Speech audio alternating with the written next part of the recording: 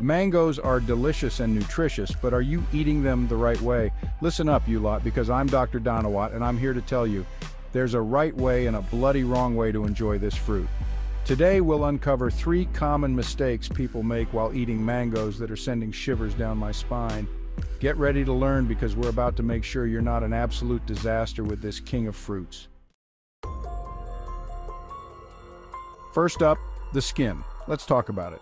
Some of you, I swear, you see a mango and think, oh, let's eat it like an apple. You might think it's convenient, or maybe you're just curious about the taste, but hold on a second. You wouldn't believe the number of patients I've had with upset stomachs because they thought they could handle the skin. It's not just a minor discomfort, it can lead to serious digestive issues. It's like you've never seen a pesticide in your life.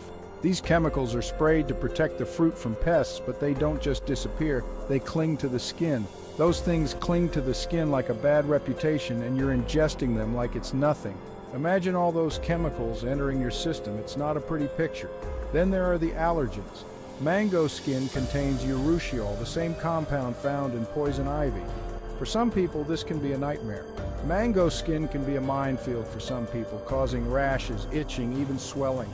It's not just a mild irritation, it can be severe and uncomfortable. You want to end up in the emergency room because of a mango?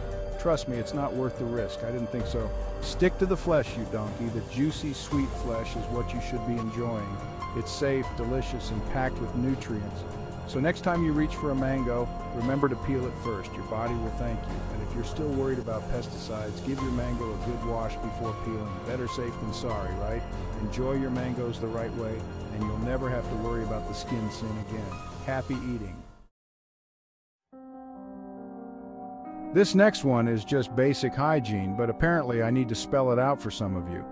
When you buy fresh produce, especially fruits like mangoes, you need to be mindful of where they've been and what they've come into contact with. You wouldn't eat a mud-cake potato without washing it, would you?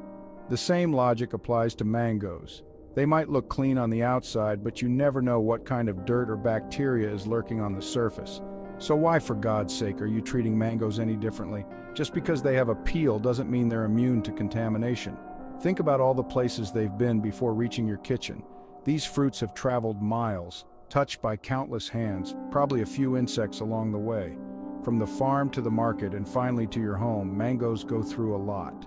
Each step in this journey adds another layer of potential contaminants. Do I need to paint you a picture? Wash the damn mango!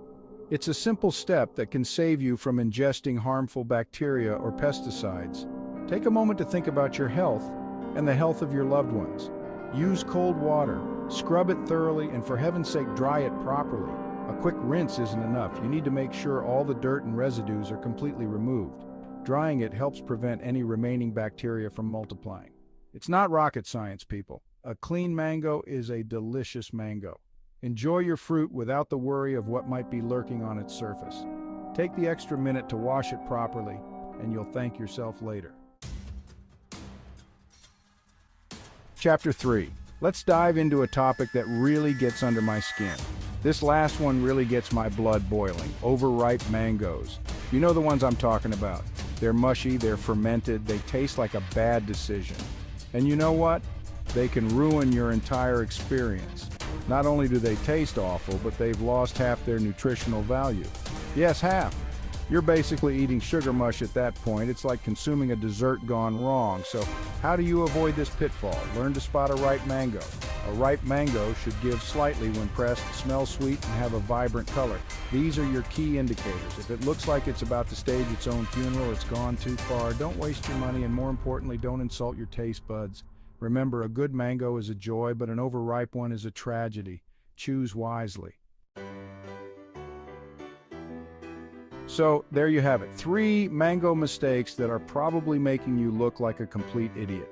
Remember, avoid the skin like the plague, wash your fruit like a civilized human being, and for the love of all that is holy, stop eating mangoes that are practically composting themselves. Make sure to avoid these mistakes and enjoy your mangoes to the fullest. Don't forget to like, share, and subscribe for more tips.